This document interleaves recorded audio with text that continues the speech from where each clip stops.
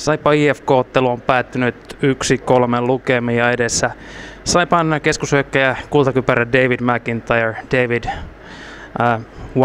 1-3 defeat tonight. Your comments on the game? Pretty frustrating game. I think we're just a little sloppy right now. We've kind of been a little off our game for a couple weeks now. So the good news is we have a little bit of rest time here, and we can kind of get our legs back, clear our minds a bit, and then refocus for playoffs. Yeah, it was a pretty tight contest between Chad and Tomas Zaborski for the scoring title. So did that play any part in tonight's game? No, not at all. I mean, we play hockey to win games as a team, and we do what we can to help the team. I mean, Chad obviously knew that it was a tight race, but it's not going to force him to, overshoot or be selfish. It's just not the type of player he is. Yeah.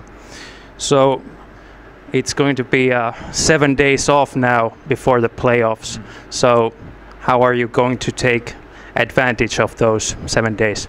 I think we're going to get a couple days off hockey here. So I know personally I'm going to do nothing physical.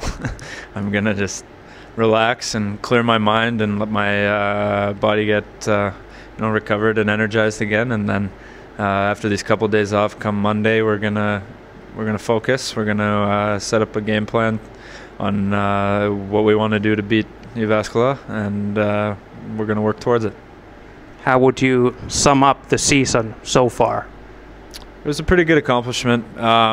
Last year we didn't finish top 6, so it was a little disappointing. Our goal this year was to finish top 6. We finished 5th, so we finished not playing exceptionally well. We weren't doing our best, but we finished 5th, so we accomplished our goal, and that's the important part.